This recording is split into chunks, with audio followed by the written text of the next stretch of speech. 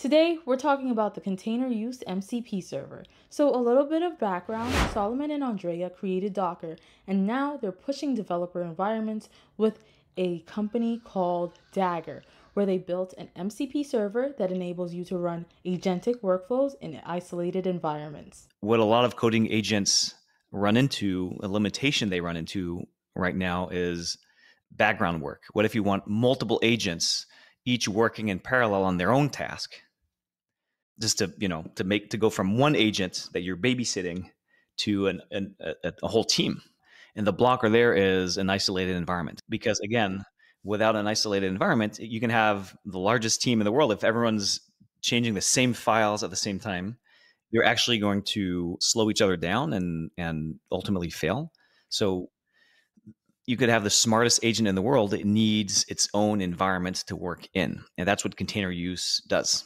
Can we see this in action? So I'm gonna start. I'm in a terminal, and I'm in a empty project. Like there's nothing except a README file that says absolutely nothing. And I've only Goose installed, and I added the continue use MCP server to Goose, and that's it. I'm just asking Goose to create a simple Flask application. Given that container use is enabled as an MCP server,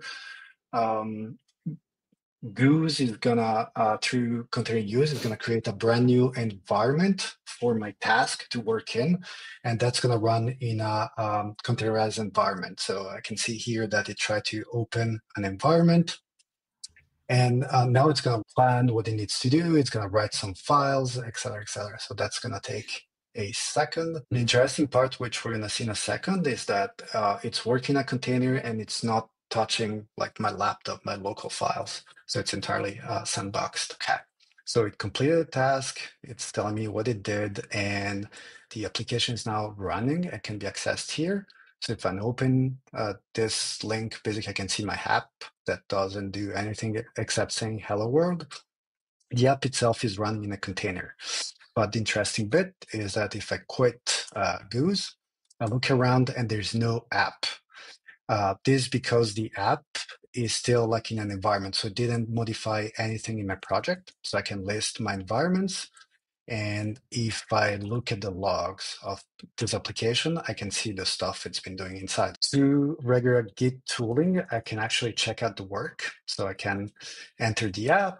My working copy is behind container use by 3 commits. So I can grab that work that the agent did, and now I can inspect that locally. So I can look at the app file and then see what the agent produced. I actually have Flask because I'm in that environment, and it's going to be the exact same Python version and Flask version that the agent was using. So the other thing I can do, since it's all the code is stored in Git, I can use the regular tooling and just do a Git log. I can see every operation that the agent did. In addition to that, we add Git nodes, which is extra data attached to the Git commits. And basically I can see all the commands that were run by the agent for debugging purposes. So let's say I'm happy with this work. If I go back on main, here I still don't have the app because I can still decide that I don't like it and throw it away. But let's say that I'm happy with that. I can merge the work that the agent did, and now it's back into my project, and I'm gonna quickly remove the other work. So this is interesting with one session, but where it really shines is doing parallel work. As we were saying before, the problem that many people run into is when you have 2 agents, like a team of geese, I guess, working on the same code base and basically stepping each other's foot. So I'm gonna start a Goose session, but actually this time let's start 2 Goose sessions at once. I hope this is clear, but I have 2 terminals, top and bottom, 2 Goose sessions, and my prompt is going to be make this app prettier. I like a red background, and I'm going to do the same below, but with a blue background. And I'm going to start both sessions at once, so now they're all working together. have a third terminal here. We don't really care about seeing what's going on, but there's some utility commands, like for instance, I have cu watch to be able to watch a working live. So right now, there's still, so this is basically all Git based. And in a second, yeah, I should see like one environment popping here and another one here. So you can see one agent creating one index.html and the other one, other one. So you can see like the environment names are random for now, but Central Redbird and Fleet Horse, but they're all working in the same code base, actually writing the same files. Like they're creating the same index file, but one is going to be red and the other one blue, but they are not stepping on each other's code. So now it's done, and I can see the top terminal is going to be the red version, and the bottom terminal is actually the blue version. So all these are running as separate environments on my laptop, and they wrote into the same files. And let's say I prefer the blue one. It looks better. So blue one is the bottom one. I'm going to quit both, actually both.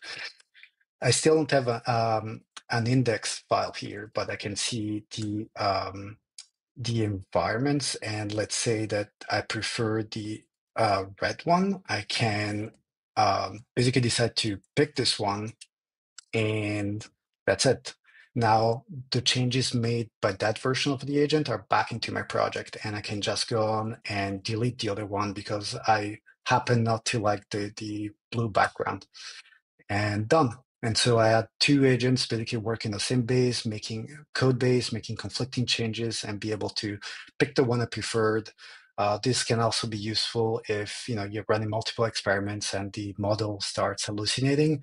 It didn't change any of the files on your laptop, and you can decide to throw that away and start over.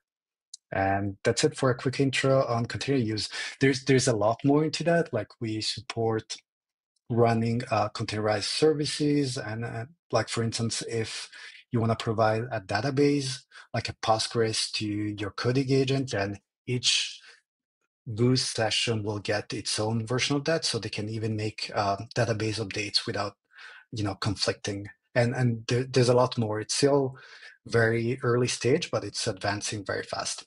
That was so cool. Like my mind is blown. Yeah, it's pretty fun. Like if you open a whole bunch of terminal windows, it feels like my robot army. Something like Goose had to exist. There's a lot of there's a lot of AI tools. It's very crowded. There's a million options, but there's always usually there's strings attached. Like it's either not open source, or it only works with this model, or it only works with this IDE, or with this hosted this cloud service. And I like that it's well defined. It's decoupled. It's just sort of an obvious tool to exist. You all seem to really be embracing the idea of AI agents, even the future of them working in the background, and even embracing MCP, Model Context Protocol. But as I've talked to other engineers and either just technologists, they're really skeptical about MCP, or they're even underwhelmed about MCP. I'm curious, like, why do you all feel like it's worth investing like time and effort? Why is MCP something that you think matters? I mean, I'll share my perspective. The valuable part with MCP is not the design details of the spec. I mean, you could argue over technical decisions all day, like any other design. The important thing is people use it. People have agreed on something for once. They've agreed on using that.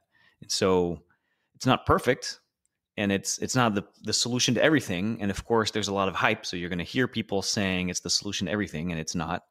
But that's an unrealistic bar to set anyway. It allowed us to integrate with Goose with easily. There was initial efforts to get MCP to work, but now that we've put in the work, we get compatibility not just with Goose, but with all the other MCP clients out there, right? So that's valuable for us. And on the other side, for Goose, it's valuable that it can, it's compatible with container use, but also with all the other MCP servers out there. So that's really it. People agreed to use it. It works well enough, and that's it. Then we got a standard for this, and then we move on and we build cool products. It fills a gap. It's interesting. Like we're talking about MCP as if it's been existing forever, but it's like 6 months old, 7 months old, and way back then. So late last year, like before this existed, like um, we were in a situation where like for every single model, for every single agent, like we had to write custom tools. Like we had to use, like if we wanted to expose tooling for LangGraph, we would have had to write them in Python using that framework. And container use, well, without MCP, could not have. I mean, it could have existed, but it would have been, a ton of work for every single agent out there. So I think, it's not perfect, but the alternative of not having it is much worse. And I think it's filling that gap. And as Sam was saying, like the most important part is that people can agree to use it, because otherwise, a standard that's not used, it's not very useful. To give a very concrete example, this capability that we showed you of running agents in different environments, if MCP did not exist, we could not have detached it from the rest of the agent. We would basically, to share this with developers, we would have been forced to bundle it with an agent of our own, and basically we would be out there like building some alternative to Goose, basically, with this extra feature. But not that competition is not good, but that's not where we want to focus our time. We want to contribute something unique and then get as many users as possible for it. I love both of y'all's reasoning and examples. Are there any last things you all want to mention about container use or MCP or Goose before we go? We have a Discord. You should join it.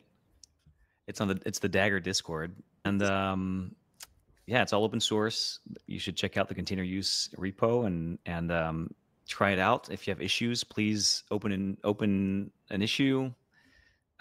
Share feedback. We love to develop in the open.